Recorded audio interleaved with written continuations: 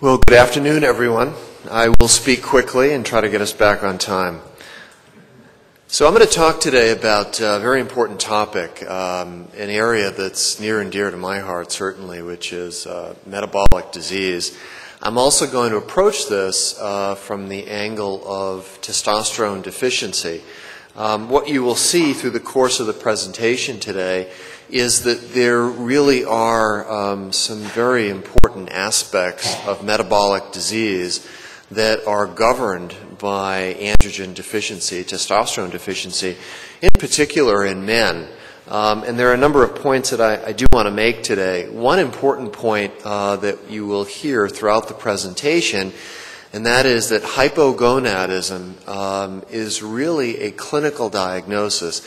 And yes, it's very important to check, evaluate, assess not only the response to testosterone therapy, testosterone restoration, but also it's very important to listen to your patient. Remember, the diagnosis of hypogonadism is a clinical diagnosis. So let's talk a little bit about the conventional view or the conventional approach to testosterone therapy. A4M is a very cutting-edge organization. You will hear very cutting-edge ideas over the course of the next several days. Unfortunately, it seems to be taking a while for the conventional medical community to really catch up to some of these ideas. So let's talk a little bit about this in reference to testosterone. So an important concept is testosterone therapy. How is it viewed by the conventional medical community? One is that there appear to be uncertain benefits and so-called certain risks. Many in the audience, I think, would agree with me and certainly remember that, in fact, not until, I would say, fairly recently, there was a belief that testosterone itself increased cardiovascular risk. Just by a show of hands, how many people remember that? Okay, so certainly some of the older practitioners in the audience remember that, but for many years there was a real concern that, in fact, testosterone increased cardiovascular risk. Well, we know from a number of very elegant studies that, in fact, testosterone has beneficial effects on the endothelium. How many people are familiar with the term endothelial dysfunction or endothelial function? Very good. Relatively cutting-edge concept in cardiovascular medicine. Testosterone appears to enhance cardiovascular function, including endothelial function. We will also spend some time today talking about those so-called certain risks, particularly in the relationship between prostate health, prostate cancer, which is certainly an important topic. Fairly complex. There was some recent data I'm sure many of you are aware about that came out, I'll say probably about 4 to 6 weeks ago, questioning the value of PSA. If we have time through the end of the conversation today, I do want to talk about that. What I would agree with on this slide is the third bullet, and there does appear, unfortunately or regrettably, to still be some ambiguity associated with the diagnosis and indications for hypogonadism. I will present some data to you over the course of the talk today that really is alarming, and it involves the diagnosis. In fact, I would characterize it as the undertreatment of hypogonadism. Some really stunning information. So there's also another view. And I think we also need to talk about this as well. And I characterize this as a gunslinger's viewpoint, if you will, which is when we're young, we have lots of testosterone floating around in our bodies. When we get older, we tend to have low levels. So let's just blast away and get those levels up to very, very high levels.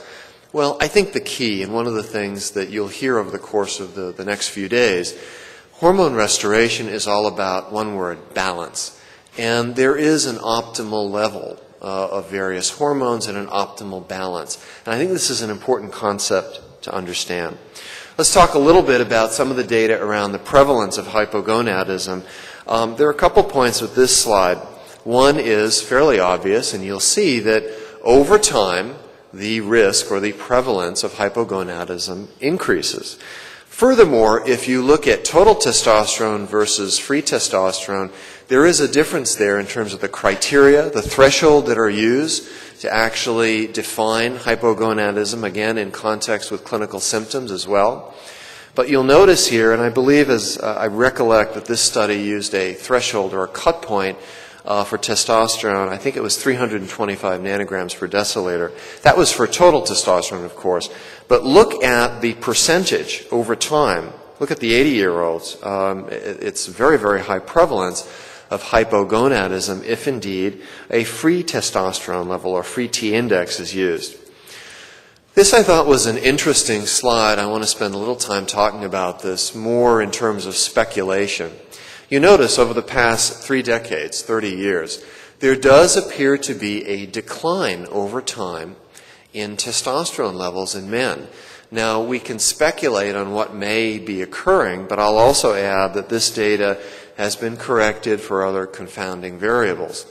So then the question is, what's going on here? Are we seeing an environmental influence?